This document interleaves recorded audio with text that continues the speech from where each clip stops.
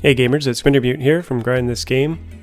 Back with Oxygen Not Included, the jobs update, which is coming out now in 2 days. And this video is going to be a bit of a review of kind of all the systems I have set up. I got a few comments, one from Nalu and one from Nico, asking if I could kind of go over some of the stuff I've built. So if that kind of review episode isn't for you, then you can stop now, but I'll be going over that, and I'll also be going over the steam turbine and the changes to it. With this update, they have all the debugging kind of stuff turned on, like crash detection and stuff. So the game runs really slow, but I'll probably start a new base either tomorrow or the next day. I might wait until it's fully out, because then all the optimizations will be turned on, or I might just start a new base, because the first 100 cycles of a base are still pretty fast, even with all the debug stuff. And I might even try to load this base up, but it's kind of been tainted because I've done a few debug things in it. So I'll probably start with the cooling, because people were asking about that. As you can see, it's really slow. So I've got two of these, they're called Borg supercoolers or Borg coolers. I think Saturnus from the Clay Forums, he's a big player of this game. I think he came up with this design. Now I didn't fully do the design properly here, but the main concept is that you use something like oil, which has a low freezing point of -40, and you set up a pump and you just circulate the oil to an aqua tuner, which cools it by 14 degrees. So it's going in at 11, it's coming out at -3. And then you just circulate it and you dump it back in the tank. Now, the magic happens with this metal tile here. If you don't have the tile, it still does cool down the oil, but it takes much longer. There's kind of a bug with the game right now where if a small amount of cool liquid, I think, touches a larger tile of liquid, the cool temperature of the tiny amount cools the whole tile. So that's why this little metal tile, I think a small amount of super cold oil spills down into this tile here, which has, let's see, 244 kilograms. So what temperature is it at? It's at 2.5. So like if 1 gram of oil came out of here at 2.5 and this tile was at 100 degrees, I think the tiny amount of oil cools it right down. So if you start with really hot oil and you turn this thing on, within like a minute it cools down really fast. So it's a cheat, I guess. But even without this, using the exploit, it does cool down a decent amount over long term. And then the metal tiles here are to propagate that heat they have a thermal conductivity of 60, so they kind of efficiently radiate the coolness, or if you think about the heat in the water kind of radiating back into the cool. Basically the temperatures kind of equalize. So we're pumping 95, 96 degree geyser water over here. Here's our geyser. And I have some regulation here. So this pressure sensor, if the water in this tile is over 100 kilograms, then we pump some hot water over. And we dump it in this tank here. And the reason I have the regulation is that so the pump's not wasting energy running all the time. And then it drops in here, and as you can see, it's kind of warmer on the left where the hot water is going in, and cooler over here. And then this tank here is at around 5 degrees. It would be better if the water was touching, but it doesn't have to. It still will radiate, but not as well because there's air in between. But once this water tank fills up and it touches this metal tile, it will like really cool the water down quickly. But I don't want it to cool too much or the water freezes solid and can break the pipes and stuff. Where is this polluted water coming from? Oh, the ice is melting. Okay. That's okay. So that's kind of the cooling system. Like I said, without the single metal tile here, it works decently well. But with it, it's extremely fast. And I have some regulation here that says only activate if it's above 10 degrees. That's to prevent the oil from freezing solid as well. So I have a similar cooling system over here, and it's not using the exploit, and I'm using petroleum instead, because petroleum is even better, because its freezing point is -57.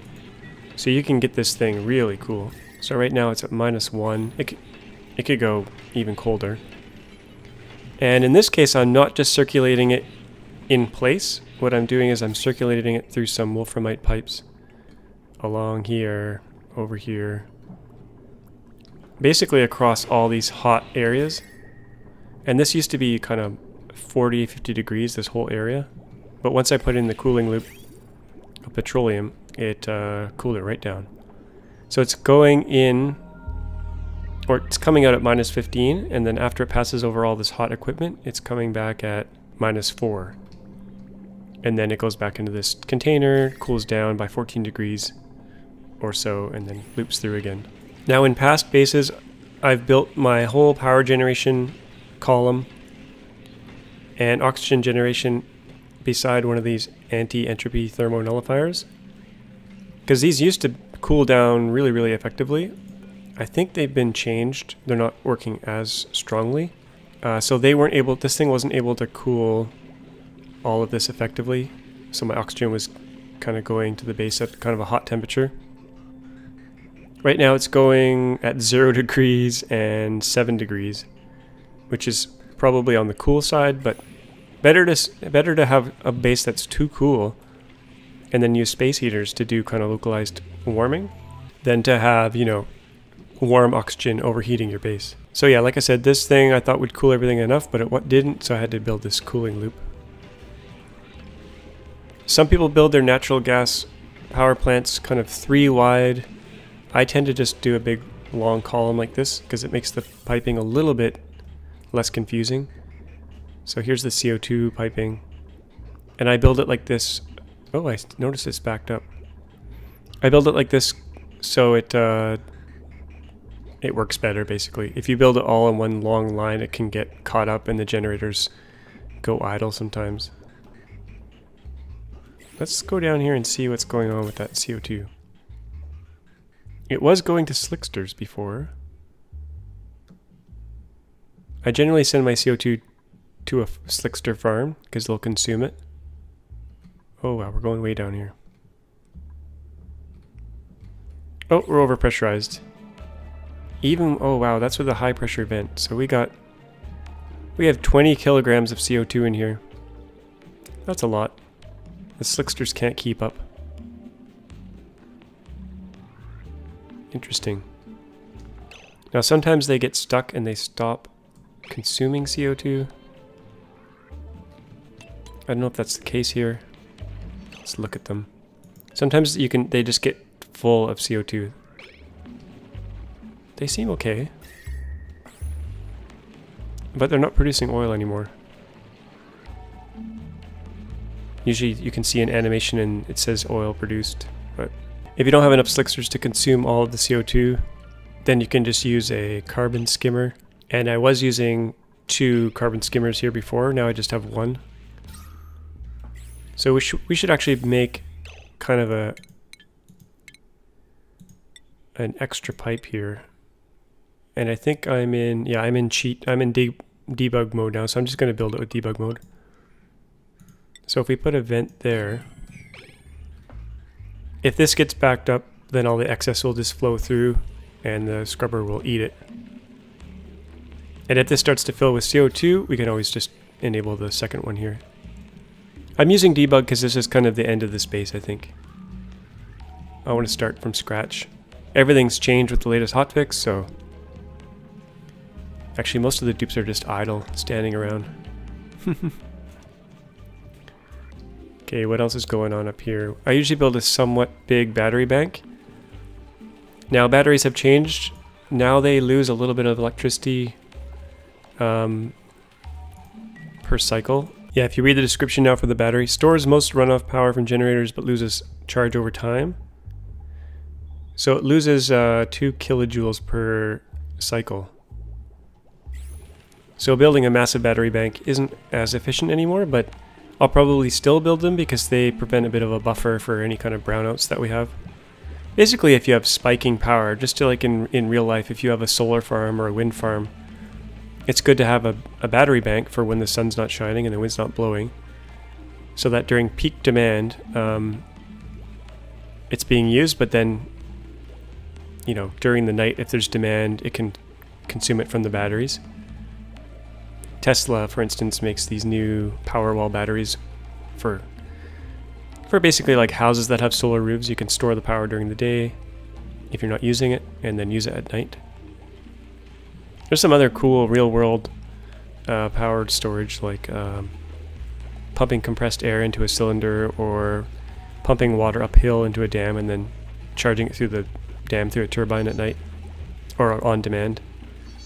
Or with this concentrated solar power, you can have like a sodium that they heat and turn into liquid molten sodium, and then use that heat, you know, during the night. There's some cool real-world stuff with power storage. But I digress, because that's kind of off topic. Now for the wiring in this power plant, I always use heavy watt wire, because the dupes don't need to come in here very often. It's really low decor, as you can see. This is terrible. Decor minus 1,000. But it's much easier to wire up this and then just use transformers for in-base power. Because in the base, I don't really have a lot of power consumers. I try to keep almost all machinery outside of the base. So the only thing we have that's kind of generating heat in here is this electric grill. The massage table, I think, makes a bit of heat. And this deoxidizer, which I don't use anymore, makes a bit of heat. So all oxygen generation, all big machinery, I try to keep outside of the base. So I think I have a metal refinery back over here. Yeah. So even though this is low decor, I usually put this kind of high wattage stuff. This thing takes 1200 watts, so I keep it outside of the base. Makes a bunch of heat. Actually, I'll show the setup for it. Oh, we're out of polluted water. Look at that. Oh, because I stopped doing my CO2 scrubbing? No. Actually, that's a bit of an issue, running out of polluted water. Because that means our fertilizer makers are going to stop working. Yeah, the natural gas pressure in here is dropping quite a bit. Yeah, without polluted water, we don't get natural gas. It's kind of a bad loop to be in. I could try to find some polluted water somewhere else, or I might just disable some of these natural gas power plants. The base is kind of a throwaway base now. We're finishing up, so I'm not too concerned about that. This fertilizer maker room, pretty standard. I tend to make 3 of these fertilizer synthesizers for each natural gas power plant. I forgot to put in the last one. And usually the polluted water from the natural gas power is enough to kind of keep this going. So what else do we have in here? I tend to build these in the same area as my geyser, but you don't need to. You could pump the natural gas from each area separately. Some people build like giant rooms of these, because it's essentially infinite power. You could build, you know, 30 of these and then run 10 natural gas turbines. For the wiring, I'm doing the 2 kilowatt wire, conductive wire for these. And these require special conductive bridges, so I'm using those as well. What else do we have going on here? I have this thermal regulator, which I probably don't need anymore. My oxygen was warm at one point, but now it's cool enough I don't really need to bring it down to negative 9 degrees. Which will probably just get rid of that and make it straight through. I use abyssallite as well, just so the coolness is preserved. And we gotta hook up that power again. There we go. I know that's cheaty, but like I said, this base is done. Okay, some other details about this base. If we look at the room overlay, I try to get all the room bonuses. So my greenhouses are special rooms, and they need a farm station to get the room bonus, but they don't need a dupe actually allocated to it to get the bonus. If they are allocated to it, they'll make this plant food, which kind of boosts the yield of the plants. But I only have 2 farmers and I have, I think, 4 grow rooms here. So you can see these ones are allocated, but these ones are not. I could probably make more dupes farmers because I have 7 idle right now. So that gets you the growing room bonus, greenhouse bonus, and then I built my medical bay up here. This requires a latrine, a mess table, and at least 1 medical bay or medical bed. And that increases, what does it do? It increases, oh, they're less likely to spread disease. Okay. And then we've got our tiny recreation room. We get, what do we get for that? It will relieve additional stress when they're on the massage table in here. Now, I didn't have a lot of dupes stressing out, so this was big enough, but if you're playing on a harder setting, you might want to build, you know, more massage tables in one of these rooms. We get the bedroom bonus. Oops, wrong overlay. Yeah, we get the bedroom bonus here. And what I tend to do is leave the doors open because the dupes will be able to run in and run out faster, and you still get the room bonus. What else do we have in here? We get the mess hall bonus. Additional stress relief while they're eating in here, so I usually build these. And then finally the latrine. I think it just needs a sink. Yeah, it needs 1 toilet, 1 wash station, or a sink. So I got 2 of those. And the 4 toilets seems to be enough for the 15 dupes. It might even be overkill. Show the piping there. So the polluted water is coming out and going into this area down here. And then we're pulling it up with this pump, filtering it, and dumping the clean water here, which they can use for plants or whatever. Now the water that comes out of the sieve, the filter, it comes out at 40 degrees. So it's a little bit warm. You've got to have some kind of way to cool this water. One thing I'll often do, if we turn off the debug stuff,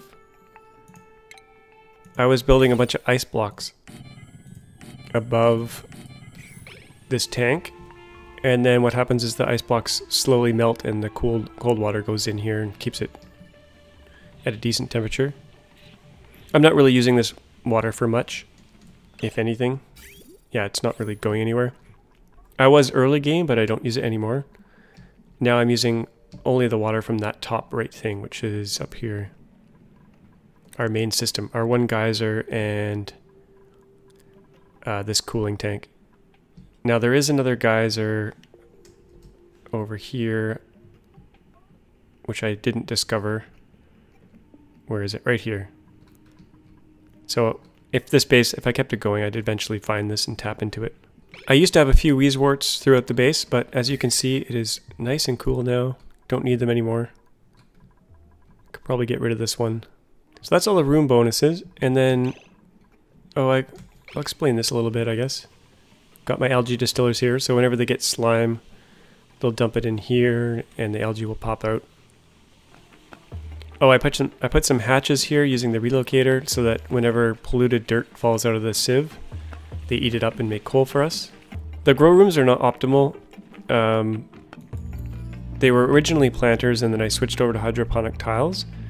The hydroponic tiles could be on this bottom row, and as someone commented, these lights, if they're 1 tile lower, they'll have a kind of a bigger radius. If we look at our, where is it? Where's our light overlay? This one. So if the lamp is 1 lower, it covers a bigger area. You could also use ceiling lights. Yeah, so this is not far from optimal. In my next playthrough, I'll try to make this better. But you want the light to cover, you know, all your plants as best as possible.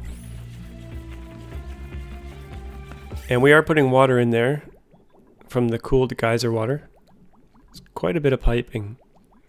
Now I do the piping like this because if you do a pipe straight along, it sometimes it gets caught up and doesn't quite work. I don't know why, but you'd think a straight pipe would work, but it does not. And as a few of you have mentioned, you used to be able to use a valve to send hot water to all 3, like 1 valve per 3 planters. But that doesn't quite work anymore. The idea was that you would only put in as much water as it needs to grow the plant and no more. But you still get a bit of water stuck in here and it heats up the planter, so you can't use 95-degree water for these anymore. I like to put lots of art in my bedrooms and mess halls, so that keeps the decor high, keeps their stress low. I'll just go into the jobs tab here. Now with jobs, the higher the profession, the higher their expectations for decor. So that's one of the trade-offs of getting these super skilled dupes is this, you know, like tier 6 requires great food and high decor.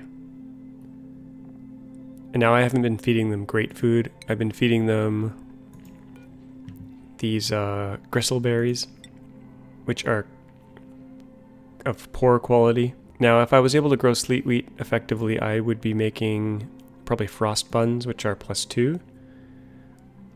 Or I could grow pinch of pepper and sleet wheat and grow these, or make this pepper bread, which is superb. But with all the paintings, their stress level isn't going high. You can see our stress is almost 0 for everyone. And then I have my exosuit dock here. I used to just have 2 docks, I think, originally. And I have a door before it so I can control who goes in and out. Before the latest hotfix, I was only letting my exosuit engineers through because they were fast and everyone else was just painfully slow. But since the hotfix, since everyone can level athletics, I'm letting them all go down there, or almost all of them. And I disconnected the ladder here so they can't get through, so they're forced to come this way, past the checkpoint and then down. And I try to build fire poles when I can, so they can get down quickly. And I built this one tube up so they can get back up quickly. Now at the bottom here I have like a whole other set of machinery. This is kind of my oil setup. So I've got my oil refinery. Now the crude oil is coming down from down here. I'm sending some CO2 down here for the slicksters. I should probably send my other CO2 over this way because they're this is not high pressure here and they're able to eat it all. Oh wow, this oil level has come up quite a bit from all those slicksters. So I send my CO2 down there. Now if your CO2 is cold, you want to probably vent it a bit higher so that it has time to warm up before it gets down to these slicksters, because if they get too cold, they'll die. So I sent my CO2 down there, got my oil refinery here, and so it's bringing in oil here, and it's sending petroleum out into this tank. And then some petroleum is going over to a petroleum generator, just to generate excess power, which I had disabled before, but now it's enabled again. This thing generates a ton of polluted water and a ton of CO2. So this will probably fill up quickly now that this is on. And then some of the petroleum is going directly to our plastic makers. How much plastic do we have? 13 tons. And these, I have a little dribble of water underneath each one because they get really hot. But this water underneath is enough to keep them cool. And it's also in an ice biome, so it's nice and cool in here. And I got a bunch of water mixed in here. So I have a filter, a liquid filter that filters out petroleum only. And everything else is dumped out here. So any water or blue water that gets in here from things melting just dumps down here. I got another battery bank here. This is probably unnecessary because I have the 2 grids are now connected. So we've got a 17.6 kilowatt power grid. And part of that is coming from the steam generators, which I'll show you in a sec. Now I did have my first steam turbine here, and it was working before the latest hotfix. But steam turbines changed quite a bit. So what I used to do is drip water in here on this hot tile, which is at 800 degrees from the... This used to be all magma, but it's cooled down and turned into rock. So I drip water here, got lots of steam pressure, and then this thing would run. But since the hotfix, they work differently, and I'll take you up to my experiment here. So this design is roughly inspired by Navatil. He did a post on the forums about his steam power setup. I just wanted to get it working, so the basic principle is you use an aqua tuner.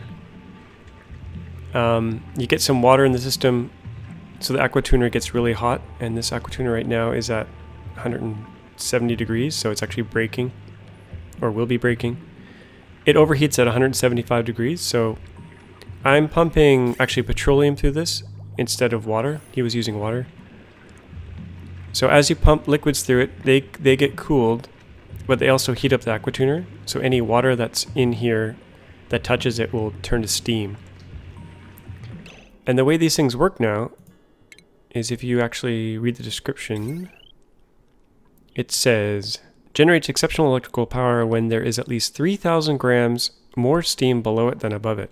You need high pressure steam below and then low pressure here. So if you had 3,000 here and 0 here, this thing takes a while to spin up, but once it spins up, it'll suck the steam from here and blow it out the top. But the issue with that is that this area becomes high pressure and you lose your differential of pressures. So I think his idea was to allow the steam to condense on this cool tile. If we look at this tile, actually it's really hot now, but the idea is that you circulate a coolant through here. This area gets really cold and it cools down these tiles so that when the steam reaches the top, it condenses into water, dribbles back down through here, hits the hot aqua tuner, turns into steam again, and it's kind of perpetual energy. But I couldn't get it working very well for very long because as the steam travels upwards, this becomes high pressure, but then once this one kicks in, this becomes low pressure, and you get this cascading effect where they intermittently turn on and off. I haven't been able to get it working just right, so it's going to be a bit finicky. There's other ways to remove the pressure in between by using doors to either destroy the steam or move the steam up using a cascading kind of set of doors, but both seem kind of overly complicated. I hope there comes a point when there's a simpler setup, but maybe that won't happen. I'm not quite sure. But if we put some water in here, let's do this. So if we put some water in here, oh, that temperature was wrong. Let's